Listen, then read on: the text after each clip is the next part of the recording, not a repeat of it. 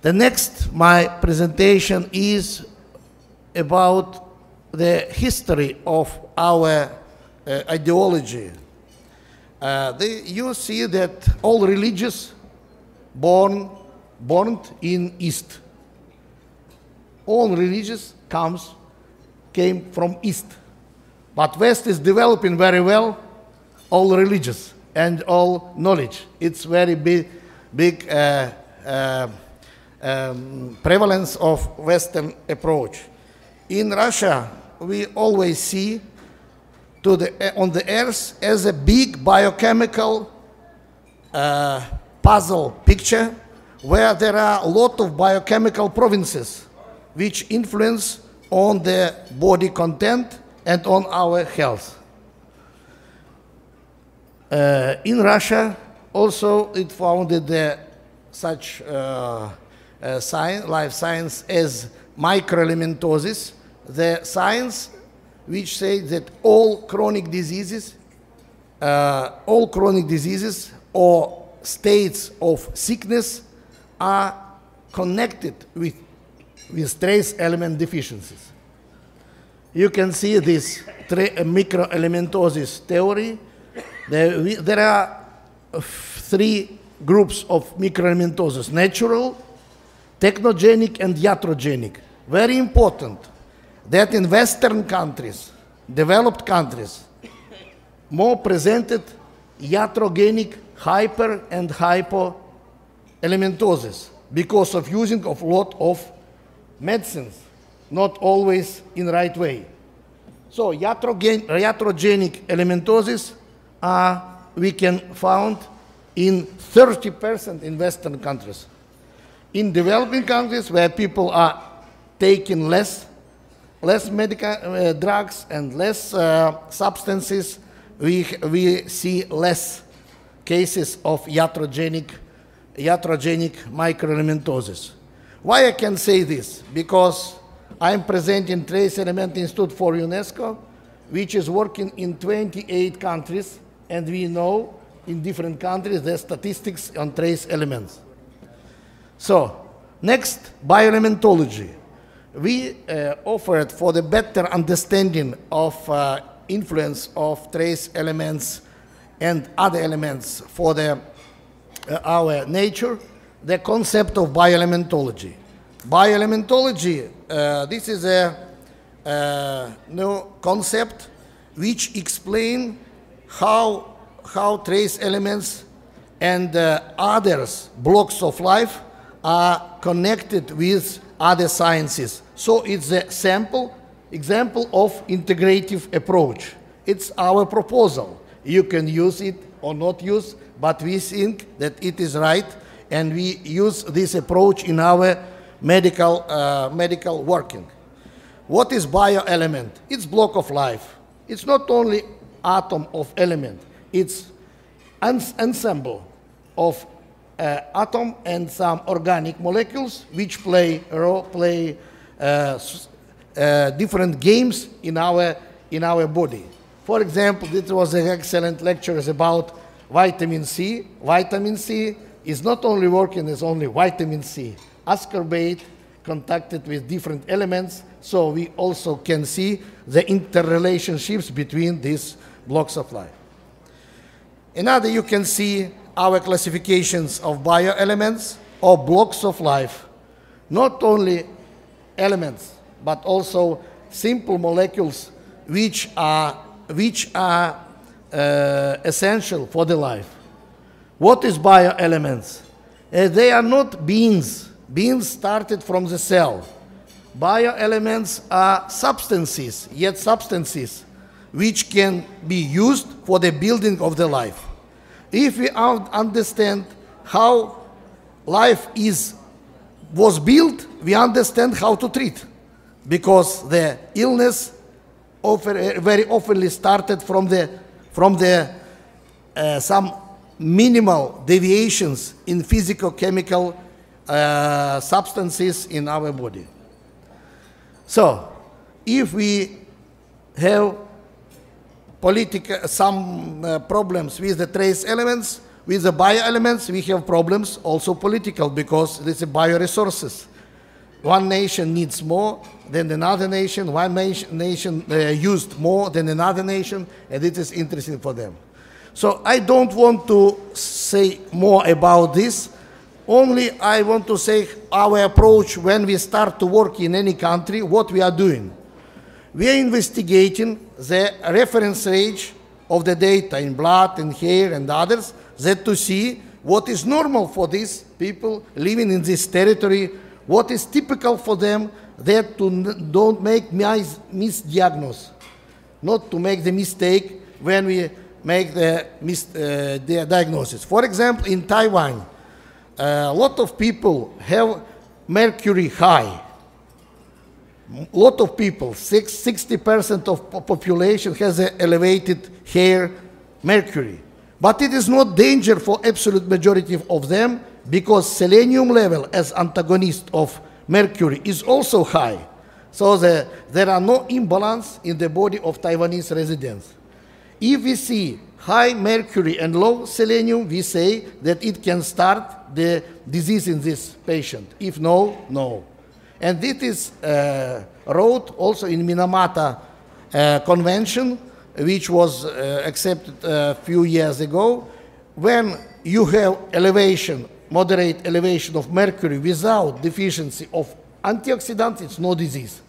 It's only accumulation which you can use because you are living here, genetically you are predisposed to this, you adapted to this food, to this environment, and this is no illness.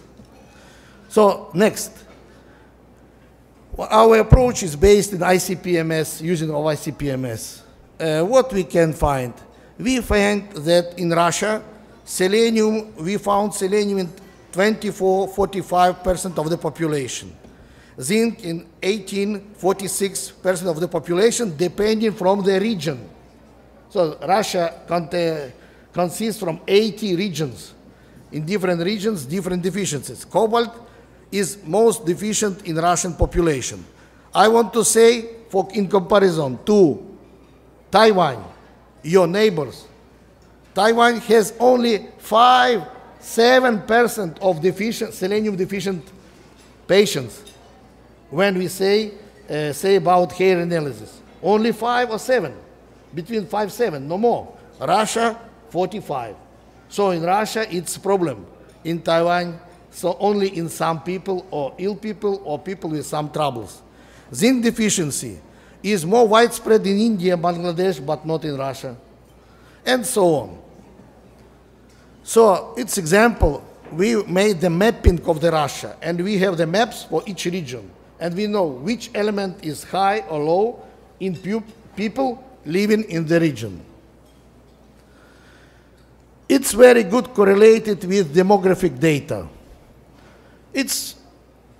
These formulas possibly are not very easy, but you can see that if people have low magnesium, calcium, phosphorus, copper, or high manganese, mercury, in this territory mortality is higher than in others. So in this territory we can find more connections with these diseases, and we need to produce in this territory the special medicines or special foods, special diets for elimination of toxic substances or for substitution of deficiencies. The same is birth rate. In countries where zinc is high,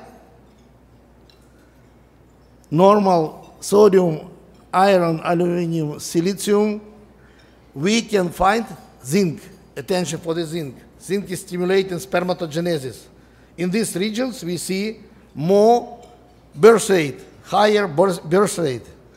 So in this picture, we can demonstrate that it is connection between trace element status of individual persons and population and demographic data. I think this is very important. You can see about hair analysis correlation with the different diseases. You can see in Russian population, if in region people have low calcium, cobalt, potassium, magnesium, sodium, and phosphorus, this is regions with a very high score of cardiovascular diseases. It's not new from the physiology or biochemistry, but we know that this region needs more attention for these elements. We need to produce here new fertilizers for agriculture, new products for humans, for the citizens, and new medicines, and so on. So it's also political, interesting political impact of this, because health standard, demography is also politics. So it's demonstration from our book published in Springer Verlag about the selenium and mercury. I said that if selenium is low, mercury is high, you can see how much significant changes we can see in the patients.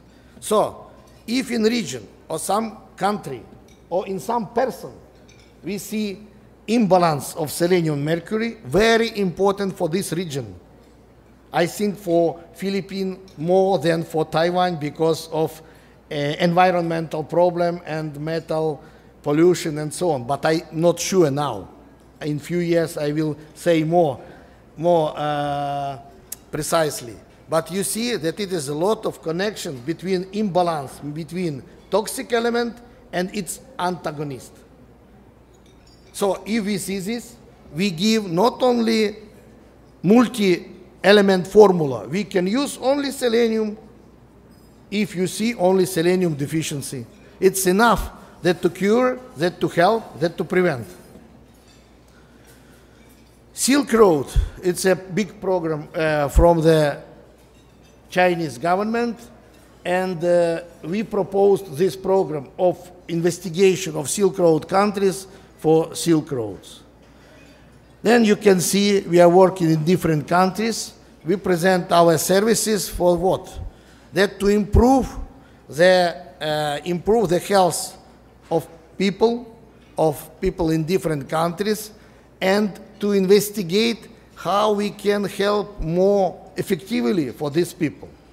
So our approach is, before investigate, know the special predispositions in this population, and only after that start aggressive marketing, selling, and so on, because you can make mistake. No, you know that all substances, even vitamins or trace elements, are toxic in overdosage, can be toxic, and in deficiency. You have to be sure that you do good. Of course, in cancer, big mega doses of vitamin C or selenium, it's good idea because it's less deranging than chemotherapy or radiotherapy. And sometimes, or oftenly, I don't know this, I'm not specialist in using of mega doses of vitamin C or selenium or others, but sometimes are more effective in the treatment of cancer patients. And this is why I am very thankful for American friends which present very good lectures about this. In Russia we not use such big dosage, but why not? We need to do this, but only in hospitals, in clinics, not as an experiment, self-experiment in the people. So we have the good support from different countries. Also we work with some American universities. Why we have so much partners? Because in different countries there are different schools of knowledge, different approaches, and we want to integrate these knowledges the right way, best way, for each country, for each group of population.